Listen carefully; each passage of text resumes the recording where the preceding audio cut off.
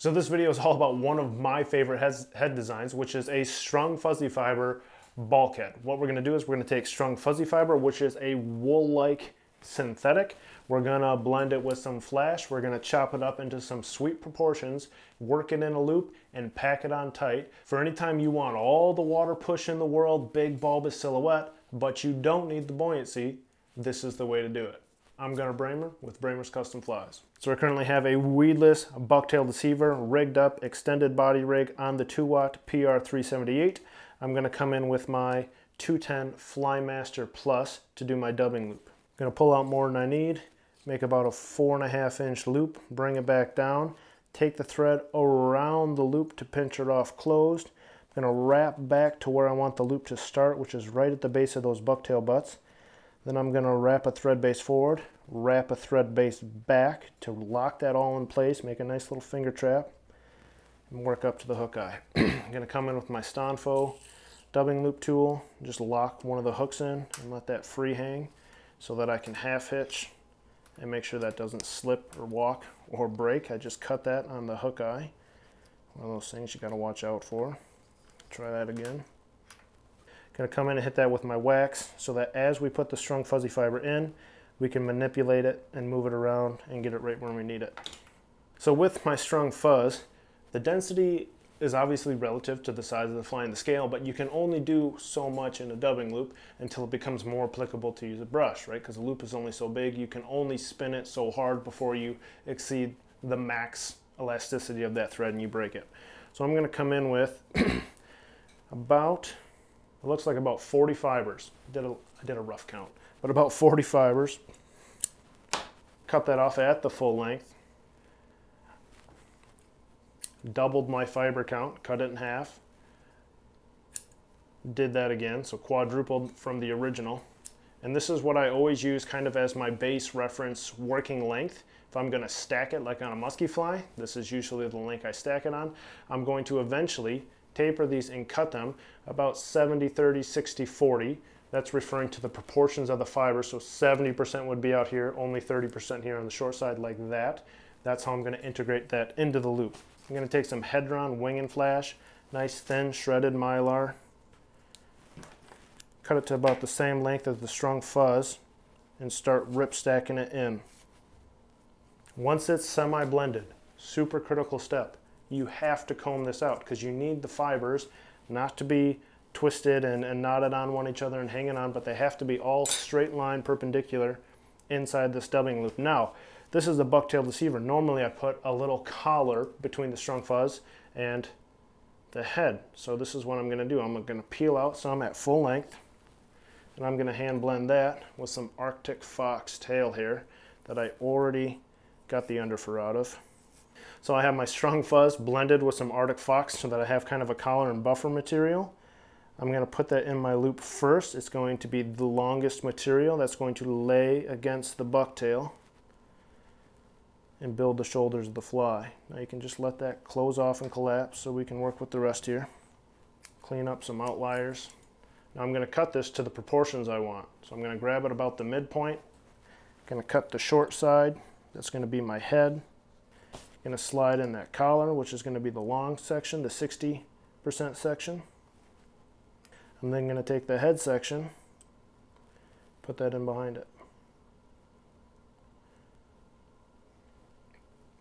So this one loop currently has 3 different lengths in it. I have my long buffer material that's blending down about halfway down my bucktail. I have my short collar section. You can see I have it not put in here symmetrically. I have a long side and a short side, and then I have a head that's about symmetrical. They're spaced relatively well. You don't want it to be super dense. And most importantly, look how perpendicular all those fibers are. There's no trapped fibers anywhere, simply from being combed out after being hand blended. I'm going to hold that level. I'm going to pull it at myself. I'm going to spin it under tension. Now the Arctic Fox will kind of, because it's softer, it'll roll over on you. Pick it out prematurely. Pick it out as often as you need to stop limper materials from getting fouled. Keep her going. Now if you remember in the thread control video, one of the times I stretched my mono to the max, and I can feel it. I can feel it stretch and I can feel it stop. And I know if I pull any further, it's going to break. When you're twisting up an elastic thread, like the Flymaster Plus, you'll feel it start to reach its maximum point, the maximum amount of twist, because you're using up the elasticity in the twist, and it'll start to get sucked closer and closer to that hook, which obviously you're eating up the space as it's twisting, but you'll be able to feel it, and you know if you keep twisting, it's going to break. So I have kind of my max grip right now on that material. I'm going to pick it out as clean as I can. I'm going to come in with my fingers and I'm going to work that material very, very hard to pull it back and make a very clean, you can see just how thin it is. It's about as thin as my tying thread. There's not much to it. And now I'm going to use touching turns, so every wrap is going to butt up against itself to pack it onto this hook. Now I'm going to use the method of stepping it forward, right? So I'm going to come back with my base. We're going to go up with the hand, back with the base. I'm just trying to control basically a quarter of a turn at a time. I'm not trying to get more than that because I need to make sure you can see the hook deflect as I wrap. It has to be under pressure against that steel. Now we're right up at the hook eye here. I'm going to finish it off. And just per the overview video, I'm pulling up with my loop. Going to get my 2 turns. I'm going to pull down, which I'm going to pull all the slack out of the loop so it's as tight as it can get. Then with that locked up bobbin, how did that happen? What did you do? There we go. Going to come up and trap that off.